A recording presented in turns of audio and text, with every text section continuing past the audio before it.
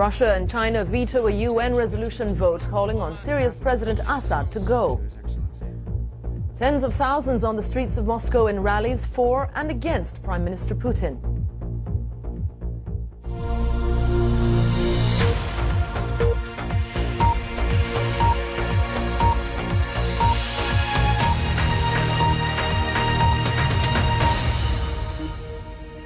The U.S. President Barack Obama has led Western condemnation of the Syrian regime after one of the bloodiest attacks there since the uprising began 10 months ago. Opposition groups say at least 60 people were killed by security forces in the city of Homs. President Obama said it was an unspeakable assault. A UN resolution calling for an immediate end to the violence was vetoed by Russia and China, provoking a furious response from Western governments, who said they were selling out the Syrian people. From Beirut, Jim Muir reports.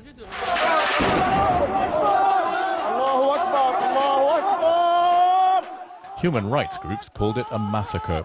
The violence erupted in the middle of the night. Buildings were hit and set on fire in what activists called the most violent shelling of the city in months of defiance.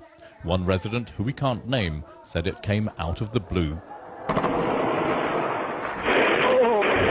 Oh my God.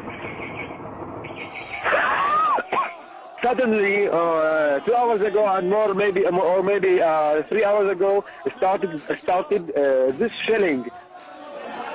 Field hospitals desperately tried to cope with a deluge of wounded. Appeals were put out for blood donations. Other medical supplies were also said to be running out. Activists posted video footage, too gruesome for us to show, of many dead bodies sprawled in pools of blood. Later in the day, funerals were held for those killed. They may have been fewer than the 200 or even 300 initially reported, but there was international outrage. President Obama called the attack unspeakable. He said President Assad must stand down. Syria accused the opposition of staging the violence in Homs to influence heated discussions at the UN Security Council. The Americans and their allies were seeking a tough resolution on Syria, despite resistance from the Russians and Chinese. They've now vetoed it. As a tyrant in Damascus brutalizes his own people, America and Europe stand shoulder to shoulder.